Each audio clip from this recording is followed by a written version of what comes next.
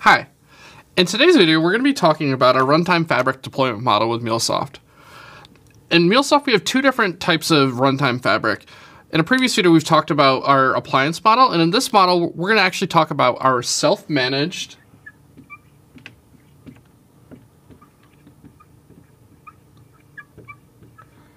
Runtime Fabric.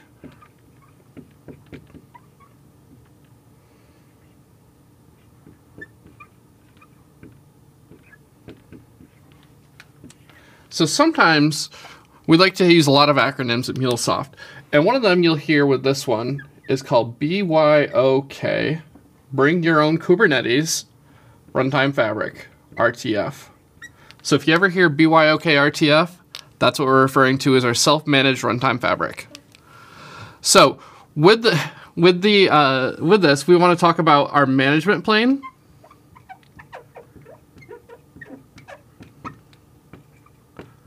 which is going to be managed by MuleSoft, and the runtime plane, being that it is self-managed, is going to be managed by the customer.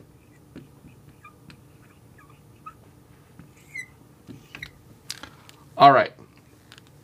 So now that we have the level set on what we're actually talking about and where we got our different management planes, next thing we want to talk about is how it actually gets deployed and where we're actually going to be deploying this. So we'll start off with our customer data center.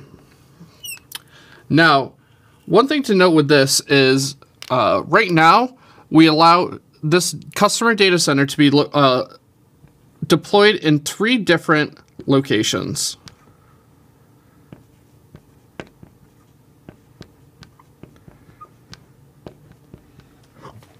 So,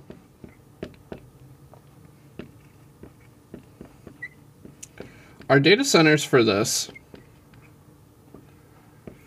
are either going to be AWS, GCP, or Azure. In the future, there are plans to expand this to other hosts, but for right now, these are the 3 that we allow.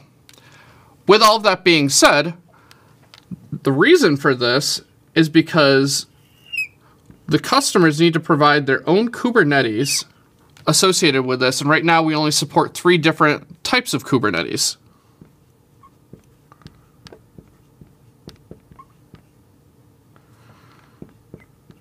And so with this, we have AWS's EKS, GCP, which is their GKE, and Azure's AKS. So those are the different Kubernetes services that are supported, and so that's the tie between the data centers and the Kubernetes that we have. So within the Kubernetes cluster, essentially what we're going to be doing is deploying a series of nodes.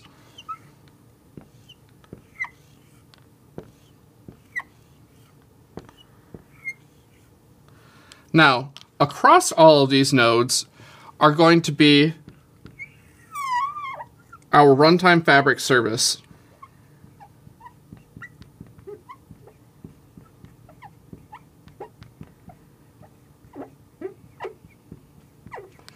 And so this is going to be really what's going to be tying all of them together and allowing us to be able to manage these individual applications that are deployed here. So we've got a Runtime Fabric service across all of our nodes in our Kubernetes cluster. And then what we need to next do is, deploy our applications. So we have a series of applications deployed in all these different nodes. So it could be, 2 or 3 of these applications deployed on a node. It could be hundreds. It could be 1. So this is all going to be all containerized. So each one of these applications will have their own containers. So there will not be resource contention between between the different applications. You can deploy them on whatever MuleSoft version is available for you to deploy on. And again, they will not be sharing resources because they are in a containerized model where they are on Kubernetes. So with that being said, we've got each one of these in their own little box. And the next thing we need to talk about is how we're actually going to be managing these individual applications. So as we mentioned here, the management plane is still up in MuleSoft's Cloud Hub. So if we come over here, we're going to have our Cloud Hub, runtime or management services.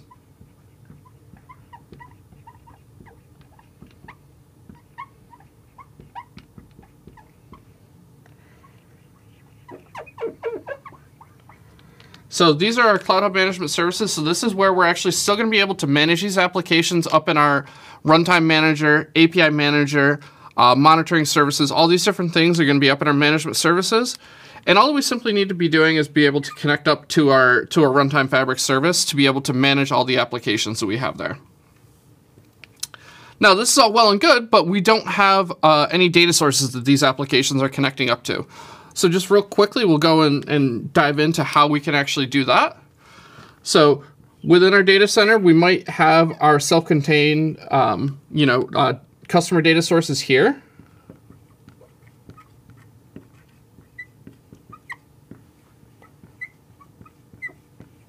And so if they're within the same data center, all we simply need to be able to do is just connect up these applications, to the ones that, need to connect up to. And we'll connect those to the data sources.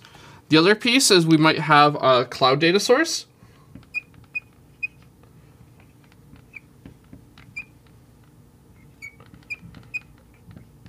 So we'll need to make sure